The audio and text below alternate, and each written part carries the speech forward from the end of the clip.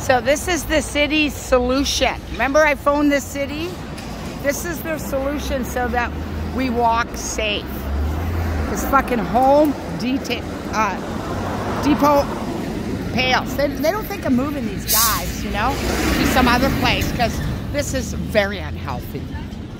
They're still trying to kill us, but now just not so obvious. So the only reason why they have these pails here is because I fucking phoned them and put them on fucking internet. I'm pretty upset today. We have no power. So no power.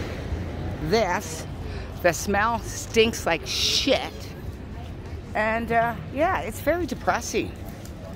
So that's what the city hall comes up with.